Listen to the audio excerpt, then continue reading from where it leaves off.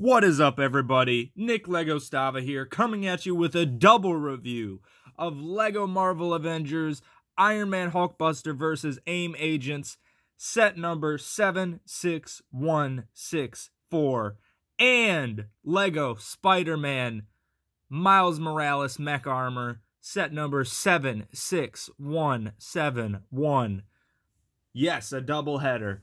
Now, I did that because these are both kind of mechs, and I didn't really want to spam you with LEGO reviews, but I did get both sets, so we're just going to do a double review. We'll start off with the smaller one right off the bat. This is the Miles Morales mech, and Miles Morales doesn't need a mech. He's a Spider-Man. He has Spider-Man powers. He doesn't need a mech, but I did get this because I wanted this hood piece, and I thought that this mech would make a nice mech for my custom Batman Beyond figure or something. Repurpose it into that, you know, take the webbing off the back, you know. All this is like articulated. It's kind of funny. But yeah, the Miles Morales doesn't need a mech, but would make for a good Batman Beyond mech. So that's really why I got this set. And the figure is not bad. Let's go over the figure. You know, you got the hoodie printed, the newer hood piece, as well as back printing. You do get dual molded legs, no printing on the legs. I will show you my custom Miles Morales from the Into the Spider-Verse movie. You can see he has the Jordan 1s, you know, all that stuff. But it is nice to have like an official hooded one from LEGO. So there you go, there's that. Just the manual real quick. The set's in the back. Where is it at? I don't think this little one actually shows it. But yeah, there's just that. So we'll move that box out of the way. And I'm going to talk about this more after I talk about that. So let's get into that. Because that's another thing. I wanted to compare and contrast a little tiny mech for this big Hulkbuster mech. Now, I don't have the other Hulkbusters. I would like to do a comparison. I would have rather had the older Hulkbusters. I know they've had 3 at this point. I wouldn't want the giant one. That one's stupid. I'm talking about the 2 minifigure size ones they did. They did one for Age of Ultron, and then they did one for some other Iron Man set or Avengers movie, but this is the latest one. And I gotta say, the thing that I hate about this, I literally hate, is this headpiece is so narrow and awkward looking. It looks like they're trying to have an animated looking figure in Lego form. Oop. I mean, a piece of my hair is literally stuck under that sticker. I don't know if you can see. This is in 4K, but I'm not sure if you can see that. Let's bend them over so you can actually see that. That is printed on, so I do like that it's not a sticker. They usually don't do stickers on rounded pieces because they don't stick very well. So you do get 2 printed pieces there, which is nice, something Lego doesn't usually do. Also, the Miles Morales mech, that piece is printed right there, even though it could have been a sticker, but I guess they didn't want to have a sticker sheet for such a small set, and they were just like, you know what, it's one piece, we'll print it.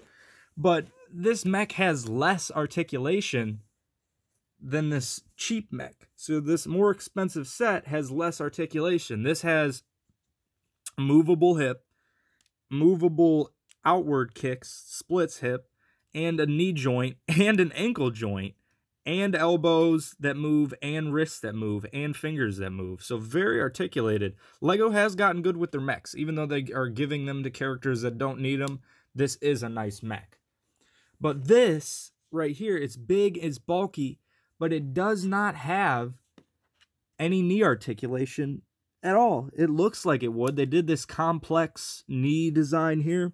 That's usually not something I'm used to seeing in a official Lego set. This kind of design with that triangle pin right there is not something you traditionally see in factory Lego sets. It's usually something people do custom wise, but they circumvented that to still not have knee articulation, just how it's connected. If you disconnect this back part, oops, I meant to disconnect both of those, whatever, we'll just take them off.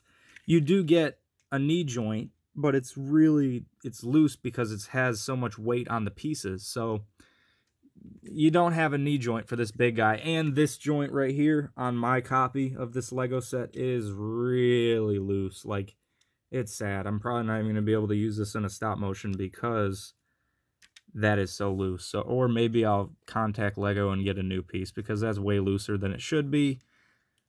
And let's see if we can even get him standing with taking those pieces off the other leg. Yes, you can.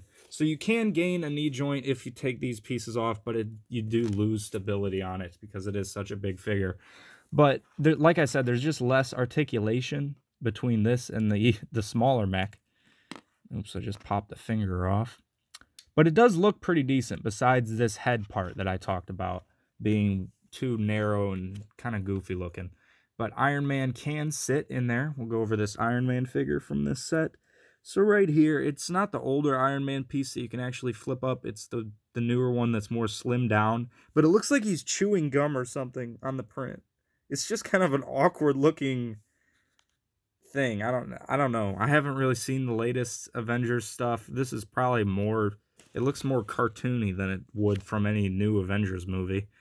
But, I mean, it's an alright Iron Man figure if it wants to focus. Why is it not focusing?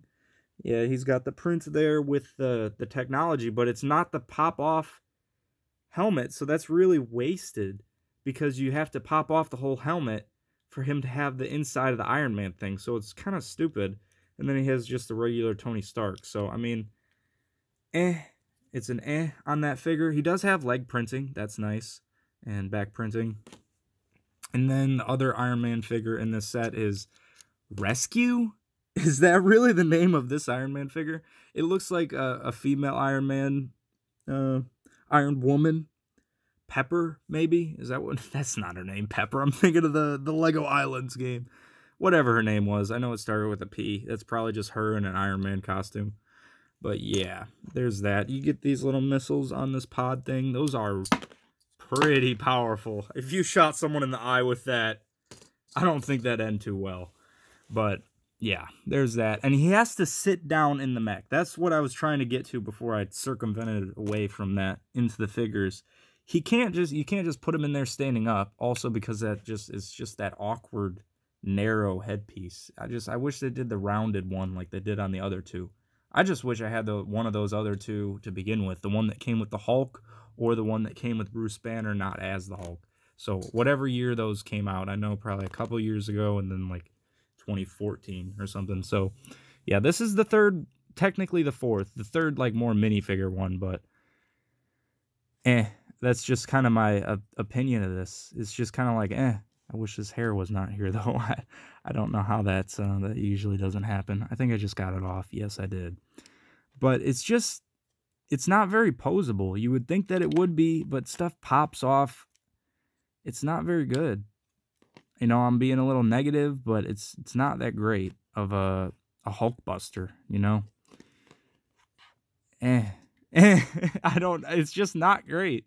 You do have a waist right there. And just really, why would they do that? Why would they have it to where it looks like you would have knee articulation, but then lock it in place with this overly complex mechanism? Like, they could have had knee articulation, you know? And they could have had this piece. Like, this piece is so loose. I might just heat it up myself and bend the peg out, because that's all I got to do to make that tighter in there. But yeah, and there's another piece. These fingers pop off way too easy, so kind of annoying. Any other printed pieces on here? No, just those two. And you have to angle it up. On the box they show the Rescue. That's such a stupid name. You have to angle the arm up for that to work. Like, you have to have a little parrot mode on the shoulder, and you don't have a separate hinge there, so you have to have the arm up in this awkward way for that to sit up there. So that was just stupid. They just do goofy little things like, oh, it's more play value, oh my god, sure, things pinning on in awkward ways, such more play value.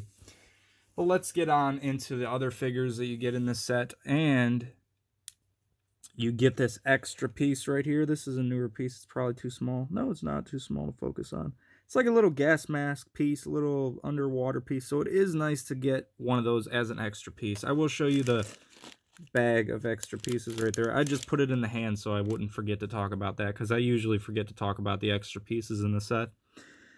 But you get these nice goggle pieces. I don't know when that stopped recording, but probably after I just did all that fun stuff and like broke the set. That was hilarious. But you all probably missed it because this stupid phone has a 10-minute time limit. I'm done.